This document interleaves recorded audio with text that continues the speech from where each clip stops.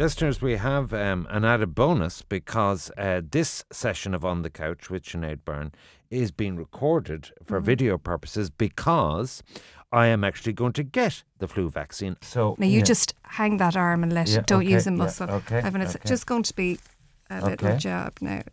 There we go. Yeah, that's fine. And we're slowly going to give it. You're doing great. Just like a dentist's needle in your mouth for the done. Anesthetic that you would get when you're getting a filling or something like that. Yeah, no, I have to say, I was problem. expecting a yelp or something from you. No, it actually didn't hurt at all. The recommendation is to get the flu vaccine.